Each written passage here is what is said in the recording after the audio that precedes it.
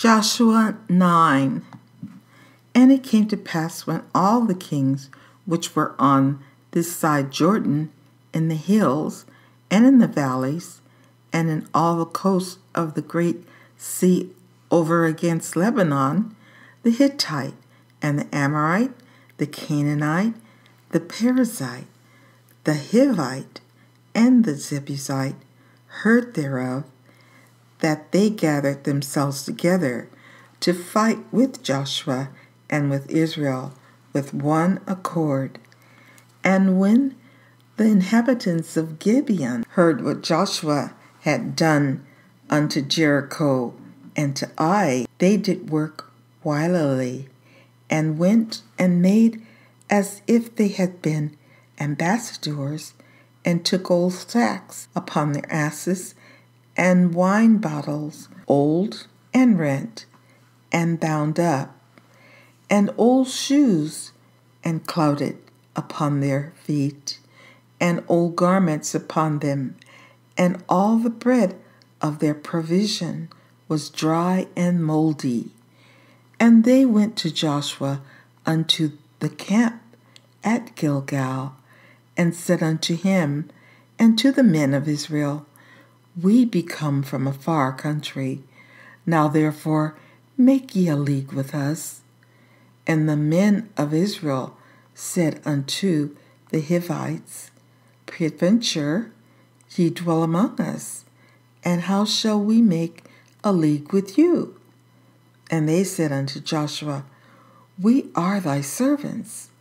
And Joshua said unto them, Who are ye? And from whence come ye? And they said unto him, From a very far country thy servants are come, because of the name of the Lord thy God. For we have heard the fame of him, and all that he did in Egypt, and all that he did to the 2 kings of the Amorites that were beyond Jordan, to Sihon the king of Heshbon, and to Og king of Bashan, which was at Ashtaroth.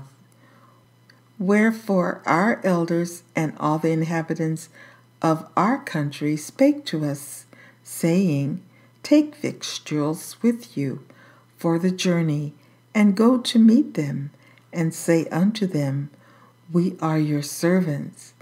Therefore now make ye a league with us. This our bread we took hot for our provision out of our houses on the day we came forth to go unto you.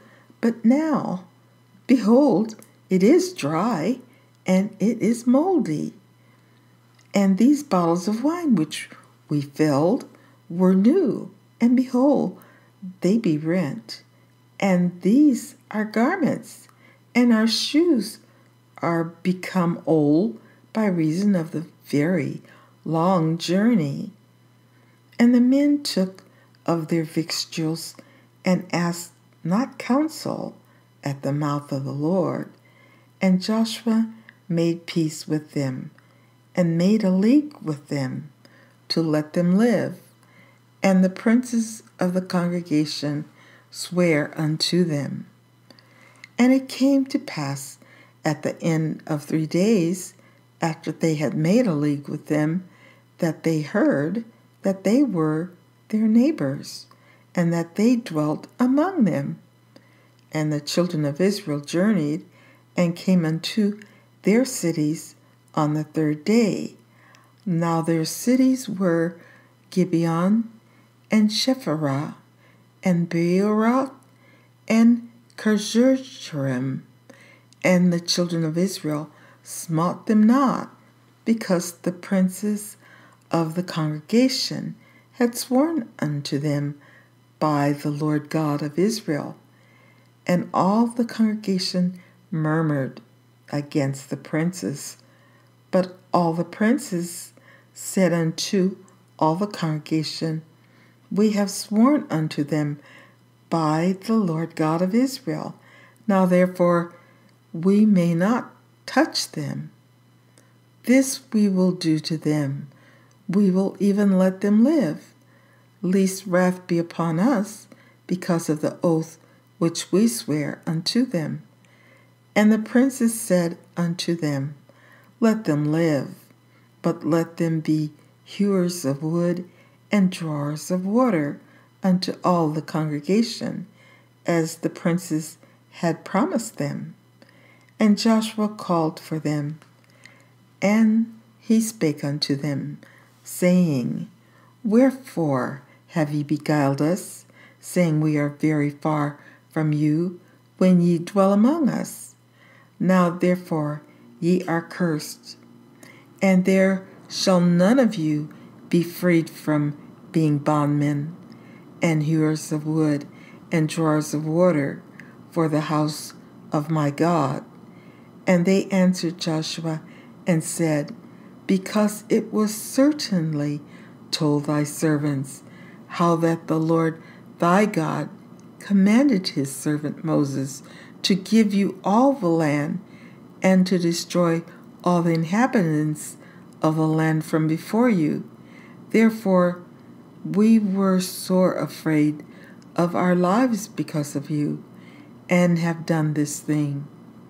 And now behold, we are in thy hand, as it seemeth good and right unto thee to do unto us, do. And so did he unto them, and delivered them out of the hand of the children of Israel, that they slew them not. And Joshua made them that day hewers of wood and drawers of water for the congregation, and for the altar of the Lord, even unto this day, in the place which he should choose.